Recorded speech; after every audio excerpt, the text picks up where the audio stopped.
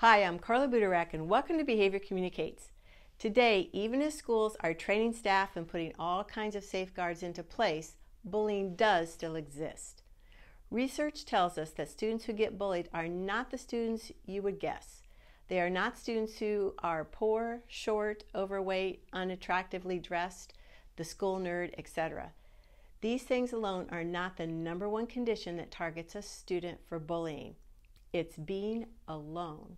The student who does not have someone or a group of someones to sit with him or her during the school day can be targeted for bullying.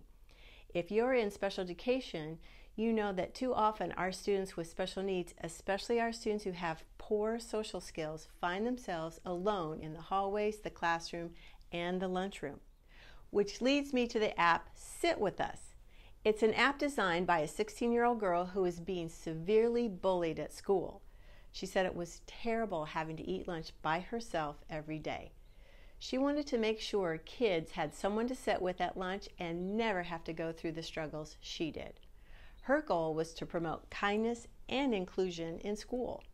This actually reminds me of the Buddy Bench video I posted last year, which was a place on the playground where students can go if they needed someone to play with.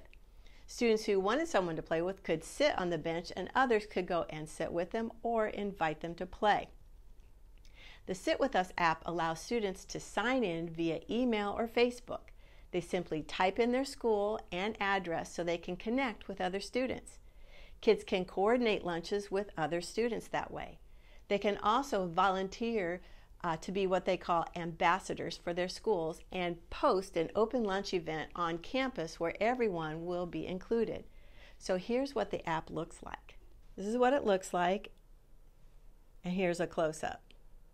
The app features students can create a personal profile including interests, add friends including a favorite list, search for lunches nearby, add a lunch and invite their friends to join, decide if a student wants to be a Sit With Us ambassador in their school and take the ambassador's pledge, view scheduled and past lunches, notifications on any updates for all lunch requests.